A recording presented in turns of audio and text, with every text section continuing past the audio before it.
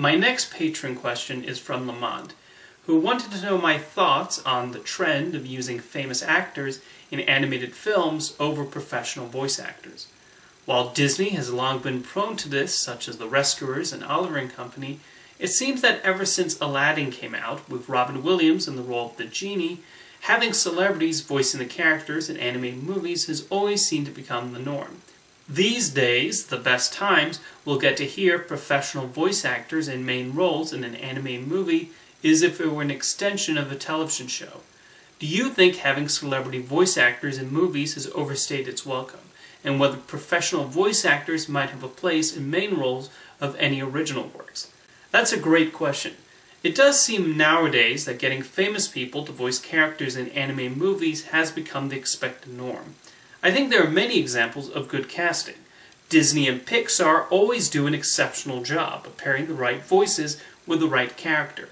Tom Hanks and Tim Allen turn out to be the perfect fits for Woody and Buzz in Toy Story, and in recent years, Kristen Bell as Anna in Frozen, Jason Bateman as Nick Wilde in Zootopia, and Dwayne Johnson as Maui in Moana are all examples of good voice casting. They were obviously cast because it made sense for the character more so than because of the name recognition. Now, you do have cases where an animated film fills the cast list with famous people who don't bring too much to the table. Arctic Dogs was an animated movie where a lot of the names did not do much to elevate the film. Nothing about, say, Jeremy Renner or Heidi Klum's performances brought a unique element to the characters they were voicing. That's work that could have gone to someone like Jason Marsden or Tara Strong, who I think would have made those characters more dynamic and special. An upcoming case where I'm wondering why they're going with famous people over professional voice actors is Scoob. Warner Brothers already has voices viewers associate with those characters. Why switch them up?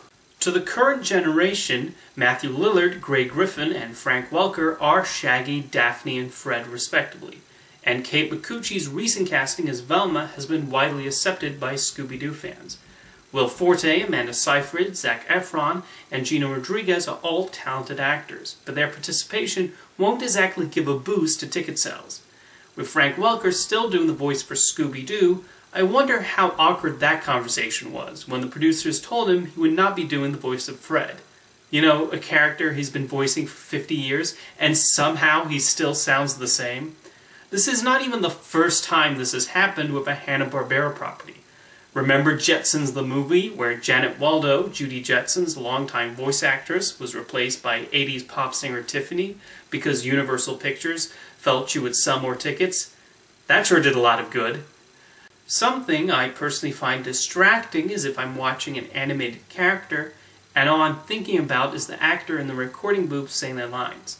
That's not something that arises whenever I hear Billy West or Grey Griffin or Tress MacNeille or Kevin Michael Richardson or other professional voice actors.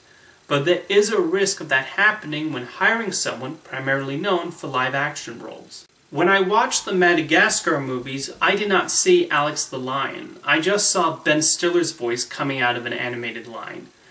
Funnily enough, it was more the supporting actors in the Madagascar series, like Sacha Baron Cohen and Andy Richter and Frances McDormand, who were able to disappear into the roles, rather than the main voice cast.